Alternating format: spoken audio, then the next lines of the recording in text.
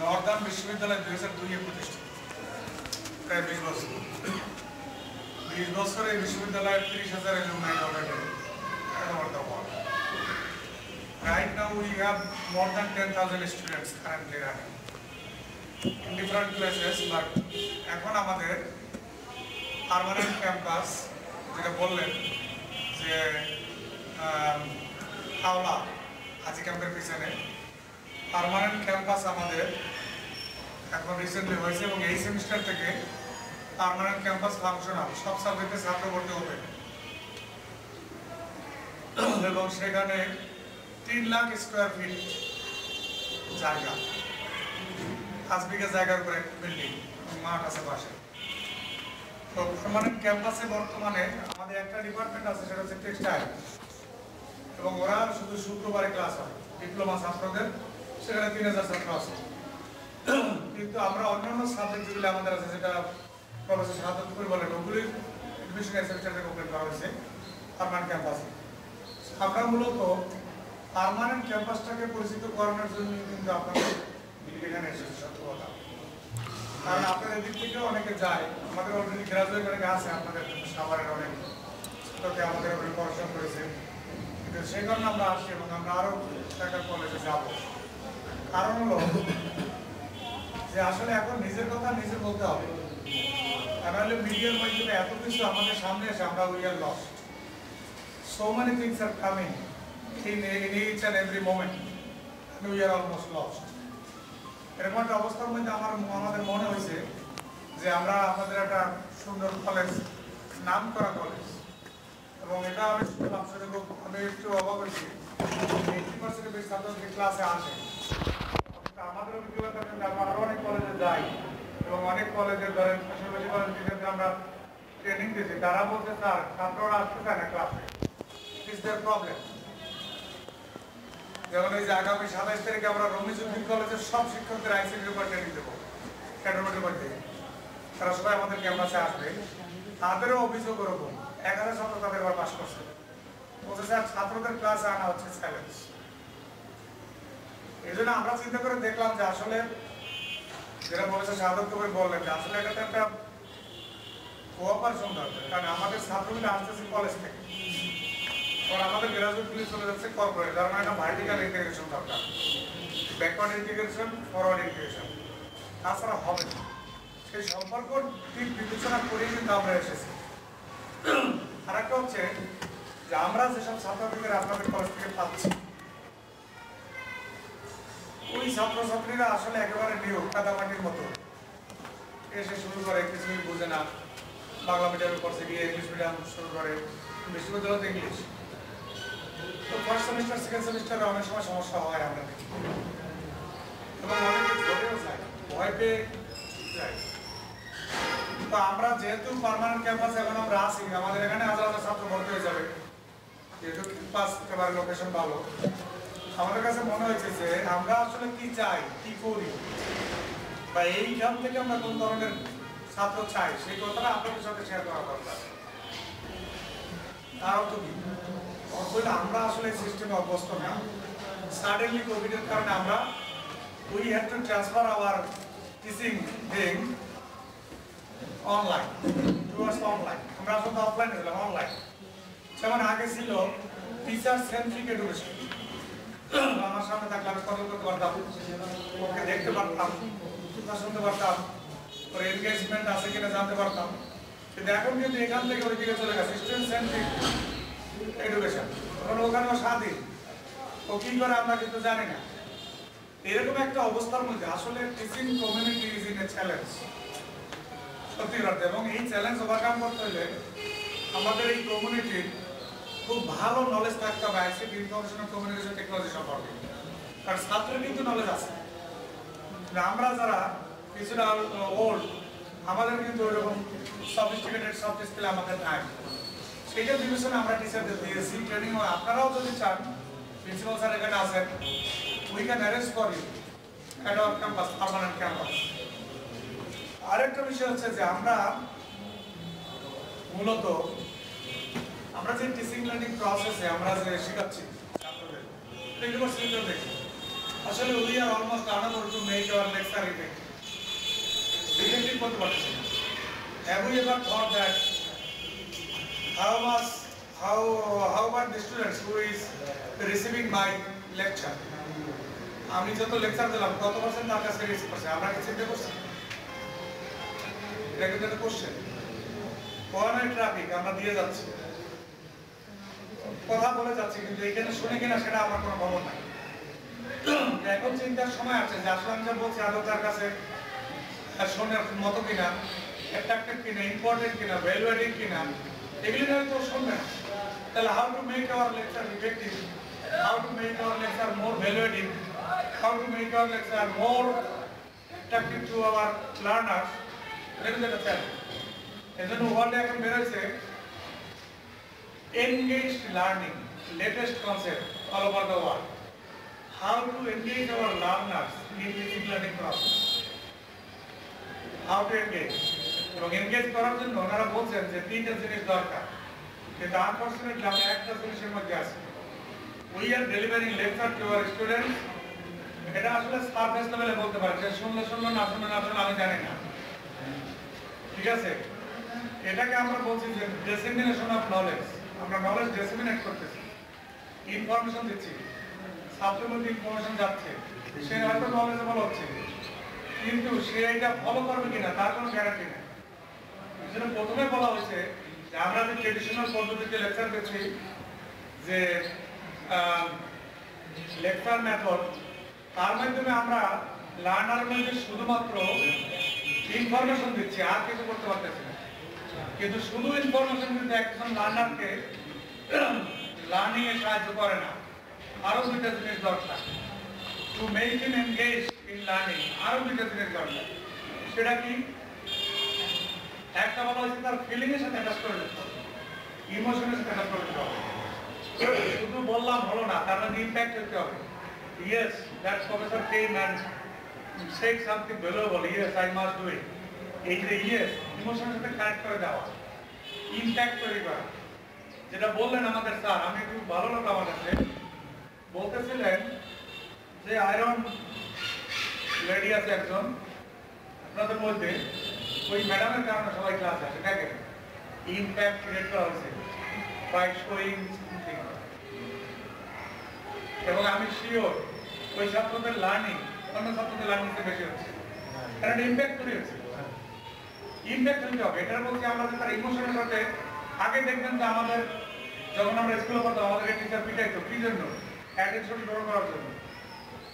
এখন তার পিটানের যুগ নাই, পিটার দিলে পরে আমার অ্যাটেনশন চলে আসতো না, আমার অ্যাটেনশন মনে থাকতো যে স্যার পিটাইছে, না পড়লে খবর আছে, অথবা আমার অ্যাটেনশন করে যে আমার মনের মধ্যে দাগ কাটতো। এই পার্টটা কিন্তু এখন মিসিং অলমোস্ট। বাংলাদেশে তো মিসিং, ইন্ডিয়াতে somewhat started, USA, Canada, Australia সেখানে তো চলছে, তত ফর্মুলাই গেছে এনগেজ লার্নিং। তাহলে ইমোশনের সাথে ফিলিং এর সাথে কিভাবে লেখাপড়াটাকে অ্যাক্সেস করতে পারি, এটা একটা চ্যালেঞ্জ, যেটা আমরা অ্যাড্রেস খুবই কম করি। আর থার্ড যে ইস্যুটা, সেটা হচ্ছে যে প্র্যাকটিস ডুইং সেগমেন্ট। অর্থাৎ তাকে আমি যে বলছি সেটা প্র্যাকটিস করে দেখছেন, যেটা আমরা ওয়ার্ক করছি, প্র্যাকটিস করানোর জন্য আমি কোনো অ্যাসাইনমেন্ট দিচ্ছি কিনা, থিসিস স্টাডি দিচ্ছি কিনা, তাকে প্র্যাকটিক্যাল করার জন্য কোনো উদ্বুদ্ধ করতেছি কিনা, বা সে ট্রাই করে কিনা। ট্রাই করলেই হচ্ছে ভুল বা সমস্যা ফেস করবে। এই তিনটাকে বলা হচ্ছে 3H, head, heart and hand. 3H বলতে পারেন, লিটারালি বলা হয় কগনিটিভ, অ্যাফেক্টিভ এবং সাইকোমোটর, লিটারালি। অথবা আরেকভাবে বলতে পারেন থিংকিং, ফিলিং অ্যান্ড ডুইং। আসলে আমাদের এই তিনটা জিনিসকে হিট করতে হবে, একটা হিট করলে হচ্ছে না। কিন্তু আনফরচুনেটলি আমরা যারা এখানে ইউনিভার্সিটিতে, আমরা কিন্তু প্রথমবার নিয়ে আসি জাস্ট ডিসেমিনেটিং ইনফরমেশন, নলেজ, এবং আমরা মনে করছি যে ও নলেজবল হয়ে যাবে, ব্যাপারটা তা না। তাহলে how to address this emotional part, that is also called as emotional intelligence. এখন নিউ professional থেকে it is not IQ, it is EQ that can help someone to become successful. IQ না, IQ হাই থাকলে যে success হবে এমন কোনো কথা না, EQ হাই থাকতে হবে। EQ কি? এই যে অলরাউন্ডার, 360 ডিগ্রি লেভেলে চিন্তা করতে পারে, 360 ডিগ্রি লেভেলে তাকে প্রিপেয়ার করা, পারতেছে কিনা। আমি এই কথাগুলো এই কারণে বলছি যে আপনাদের কলেজ থেকে ছাত্রগুলো যখন বিশ্ববিদ্যালয়ে ভর্তি হয় তখন কিন্তু গিয়ে একটা গ্রেটার এনভায়রনমেন্টে সে পড়ে। তো ওই এনভায়রনমেন্টে পড়ে কিছুদিন কিন্তু সে কিছুগুলো প্রবলেম ফেস করে, এক সেমিস্টার 2 সেমিস্টার পর সে আবার ঠিক হয়ে যায়। এই দিকটা আসলে আমার মনে হয় আমাদের দেখার দরকার আছে, এবং আমরা কিভাবে চিন্তা করতেছি বা আমরা কিভাবে টিচিং লার্নিং মেথডে আসি এটা মানে ডেসিমিনেট করা দরকার। এবং এখন সময়, এই গ্লোবাল যুগে এখন সময়, আমরা তো এই যে ওয়েবিনার যে করতেছি, ওয়েবিনারে কিন্তু আমরা কলেজ টিচারদের প্রিন্সিপালদের কানেক্ট করে দিচ্ছি, যারা যারা ইন্টারেস্টেড কানেক্ট হইতে পারে। রিসেন্টলি আমাদের ওয়েবিনার হয়েছে এনগেজ লার্নিং এর উপর, ইন্ডিয়া থেকে প্রফেসর কানেক্ট হয়েছে, তারপর আপনার ইউকে থেকে কানেক্ট হয়েছে, বিভিন্ন জায়গায় প্রফেসররা তাদের এক্সপেরিয়েন্স, অস্ট্রেলিয়া থেকে connect, how to engage learners in teaching learning process, how to engage. যেমন আরেকটা হবে এই আগামী মাসের 15 তারিখে প্ল্যান করতেছি আমরা, সেটা হলো যে ensuring fairness in online evaluation, how to ensure fairness. অনলাইনে আমরা ইভালুয়েশন করতেছি, খাতা দেখতেছি, নাম্বার দিচ্ছি, এইটা ফেয়ার হচ্ছে না আনফেয়ার হচ্ছে, হাউ টু এনশিওর ফেয়ারনেস। অনলাইনে খাতা দেখতেছি, কেমি সফটওয়্যার ব্যবহার করে খাতা দেখে খাতা রিটার্ন করে দিচ্ছি, ইমেইলে চলে যাচ্ছে, এটা কতটুকু ফেয়ার? আমরা যে কোশ্চেনটা করতেছি আদৌ এটা করা হচ্ছে কিনা, অনলাইনের কোশ্চেন এটা কিনা, ব্লুমস ট্যাক্সোনমি এখানে অ্যাড্রেস করা হচ্ছে কিনা। ব্লুম বলছে 6 ধরনের কোশ্চেন করতে হবে, এখন তো প্রথম 3 ধরন বাদ, আপনারা জানেন, মেমোরাইজিং, আন্ডারস্ট্যান্ডিং, অ্যানালাইজিং, এই 3টা এখন আর জিজ্ঞেস করে কোনো লাভ নাই। মেমোরাইজিং কোশ্চেন জিজ্ঞেস করলে দেখে লিখে দেবে, what is the capital of Bangladesh, দেখে লিখে দেবে।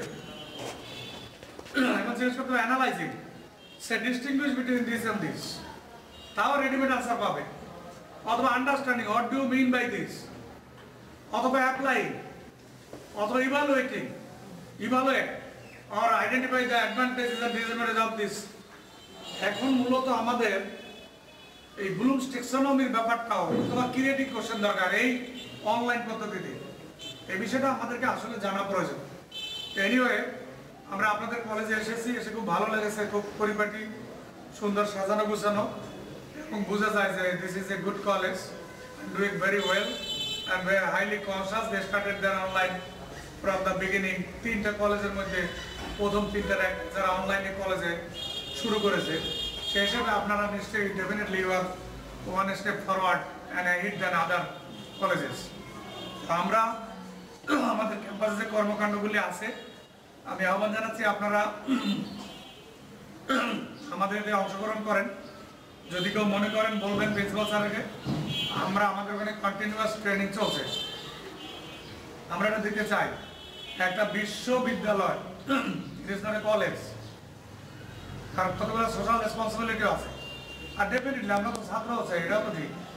আমার পার্মানেন্ট ক্যাম্পাস 30,000 ছাত্র ধরবে, খালি ছাত্র নাই, we also want students, that is also hour motto, our target. Right now আমি জানি না আপনাদের এত দূর থেকে ছাত্ররা যাবে কিনা। প্রত্যেক শনিবার আমাদের ক্যাম্পাসে 300-400 করে এবার যেসব ছাত্র পাস করেছে তারা আমাদের ক্যাম্পাস ভিজিট একটা প্রোগ্রাম করছে ক্যাম্পাস চিনানোর জন্য। গত শনিবারে 300 আসছিল, সারা দিন ছিল এই যে higher education tips, teaching learning, মানে higher education opportunity and career tips, এটা আমরা বলছি। তারপর কুইজ কম্পিটিশন হয়েছে, খাওয়া দাওয়া হয়েছে, পিঠা উৎসব হয়েছে, নানা কিছু হয়েছে। অর্থাৎ ছাত্র সারাদিন ছিল, ইউনিভার্সিটির একটা ধারণা, আইডিয়া নিয়ে তারা বাসায় গিয়েছে। আপনাদের কলেজ থেকেও যদি ছাত্ররা যেতে চায়, আমাদের নেক্সট প্রোগ্রাম হচ্ছে আগামী মাসের 2 তারিখে মঙ্গলবারে। তো যদি যেতে চায় ছাত্ররা, যারা এবার পাস করলো, ইউ আর মানে most welcome to send your students to our permanent campus হাজি ক্যাম্পের এখানে। সো উইথ দিস আমি মনে করি যে আমাদের আসলে টিচার কমিউনিটিটা আসলে কোভিডের কারণে সবচেয়ে বেশি অসহায়। যেমনি বেতন কাটা গেছে, নানা রকম প্রবলেম, তেমনি আবার এই যে টেকনোলজির চাপ, সব থেকে টেকনোলজি, এরকম একটা অবস্থার মধ্যে আসলে আমাদেরকে ওয়েল ইকুইপড হওয়া ছাড়া কোনো পথ নাই। এবং শুধুমাত্র ওয়েল ইকুইপড মানে কি, অনলাইন ওয়েল ইকুইপড থাকতে হবে। এখন বসে থাকলে হবে না, ভবিষ্যতে কোভিড-19 এর জায়গায় যে কোভিড-25 আসবে না এটা কেউ বলতে পারবে না, এবং এই online thing will remain present maybe in the long run, nobody nose. অফলাইনে আসলেও কিছু জিনিস অফলাইনে থাকবে। সো আমাদেরকে আসলে এটা রপ্ত করতে হবে, এবং যেখানে গিয়ে রপ্ত করা যাবে সেখানে যাইতে হবে, গিয়ে জানতে হবে। সো উইথ দিস আমি আশা করি যে আপনারা যদি কেউ ফিল করেন আমাদের ক্যাম্পাসে আসেন, I invite all of you to visit our campus and attend the programme. এবং আমি প্রিন্সিপাল স্যারকে ধন্যবাদ জানাচ্ছি আমাদেরকে ইনভাইট করার জন্য এবং সময় দেওয়ার জন্য। আপনারা যেভাবে সময় দিলেন, এবং আরও ধন্যবাদ জানাচ্ছি যে আমাদের স্কুলের যে প্রিন্সিপাল স্যার আছেন, হেডমাস্টার স্যার, আজকে সারাদিন মোটামুটি সকাল থেকে আমাদের পিছনে ছিলেন। Anyway, thank you sir, thank you very much for giving your valuable time. So with this I hope that we will be able to increase the effectiveness in our teaching. The word is effectiveness. How can we make our teaching effective? How can we reach our learners effectively? Thank you.